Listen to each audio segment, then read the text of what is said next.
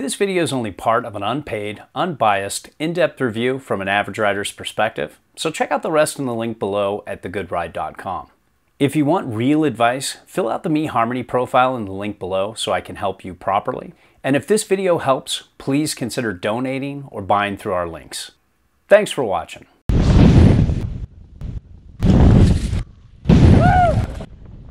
Welcome to The Good Ride. I'm James Beastie, your Me Harmony snowboarding guide. This is the Wolle Nyvelt 157 fish from Salomon. I hope I pronounced that correctly, probably not. I rode this with Union Atlas, Burton Kendos. Got this in a wide variety of conditions. Everything from flat lit, but fun, good groomers, little firm in places, but mostly fun. Then I got it in about 4 inches of wet powder.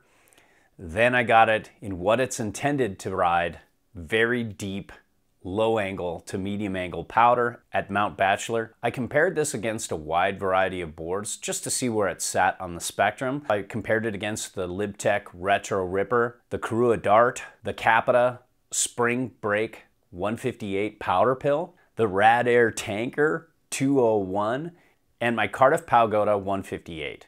And to give you a short summary, this board floats incredibly well in the deep, and it also really excelled in groomers. It's just a very poppy, drivey, floaty, light, fun, energetic ride that I had a good time in all conditions except for harder micro bumpy snow and pretty uneven conditions that could buck and bounce us around.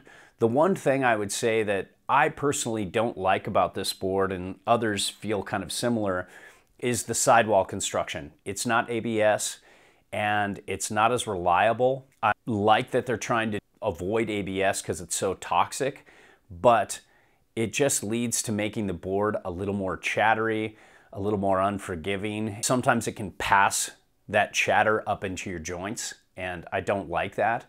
But overall, it wasn't as bad as it's been with some boards that I've tried in Salomon's line over the years, and I had a pretty good time with it. So I'm not sure if this is a deal breaker for you, and personally, I'm not sure if it's a deal breaker for me. Now, when it comes to sizing, this 57 felt right. I felt like I could manage this well for my boot size, despite its extra wide width.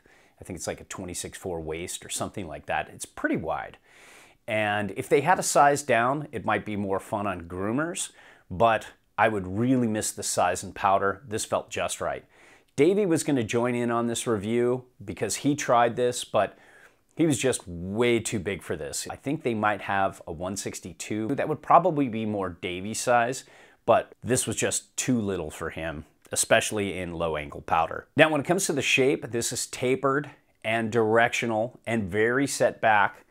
But it's not ultra snow surfy setback. It's definitely on the snow surf side, but it's more in that world of being just a little more forward, kind of that in-between alternative freeride and snow surf where there's some tail left so you can get some air and land and you don't feel like you're just on the tail like you would be on a surfboard.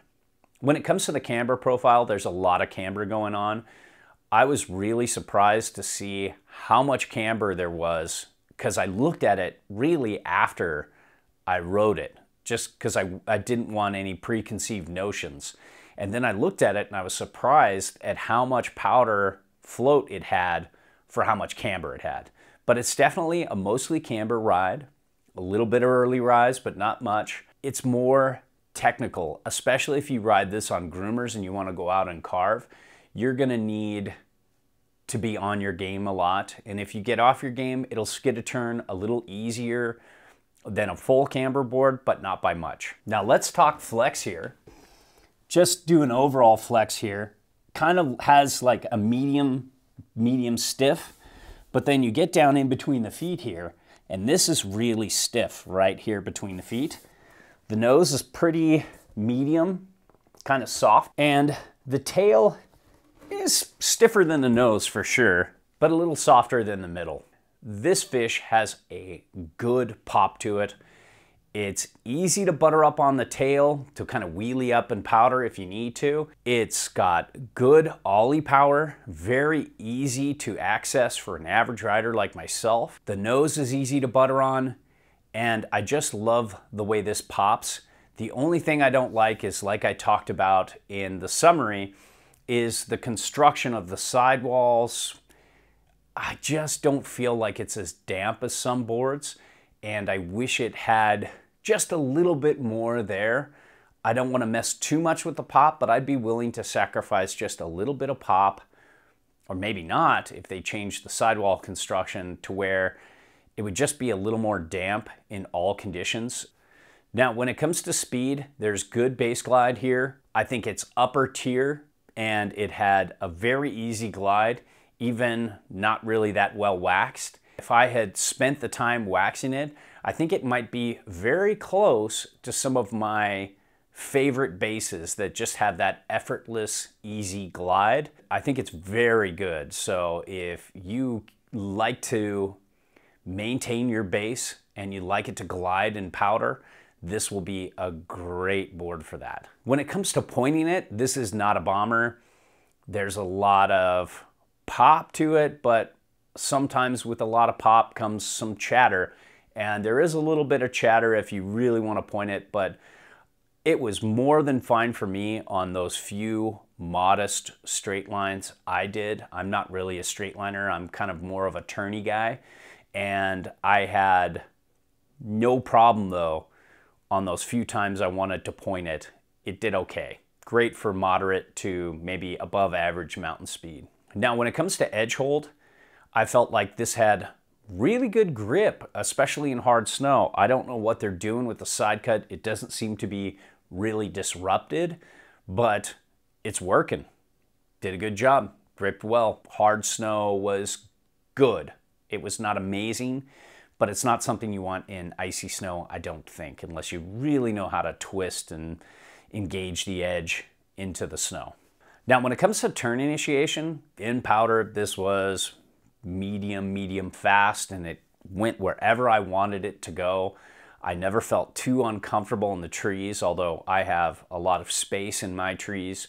But if I were in really tight spots, I might want something else. But overall, I felt like it was on par with two of probably the most similar boards I tested it against, the Dart and the Retro Ripper. I think those boards were just a touch quicker, but not by much. And then my Pagoda, I thought it was much faster, and the Powder Pill was a little faster too. The Radar Tanker's another world. But overall, I really liked the turning experience, and when I got this on groomers, the spring out of the turn was exceptional. This has a very fun turning experience, and I could make across the groomer carves really well. I could make circle carves with this pretty well too, and I think it's pretty balanced. I didn't feel like one thing really stood out, but I felt like it could kind of do any turn I was in the mood for, even down the line, kind of higher speed S turns. This was okay with as well, so I really liked it, and just the pop and carving power was excellent. This is a very good carver in good conditions. Now, when it comes to powder, this is just amazing. Almost waist deep powder in some places was no problem with this guy. It was better than the Retro Ripper I tried, right there with the Dart, and almost there with my Spring Break Powder Pill, which is one of the floatiest boards I've ever tried, maybe other than the Tree Hunter. It's just such an easy floating, amazing, fun board. And for this to even hang with it and be in the same peer group, maybe just a touch less, I had no problem staying afloat in low angle powder where a lot of other people were getting stuck and couldn't make it through these areas. This just stayed on top of the snow, and the faster base just kept it going. I just always felt happy, floaty.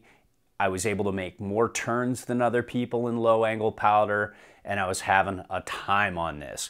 This has a very good setback on board.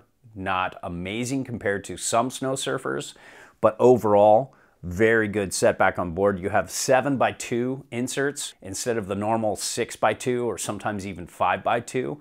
So you have much more stance range options, and you can set this back pretty far. Not super far, but way further than most boards out there. And you can get really good directional float. You have a little bit of a swallowtail going on here, a little bit of a fishtail, but not too much. You've got a good amount of taper, I think 20 mil. So this is just an amazing floater. So overall, the only thing that could be possibly a deal breaker for some is that sidewall construction. Not even sure if it's a deal breaker for myself.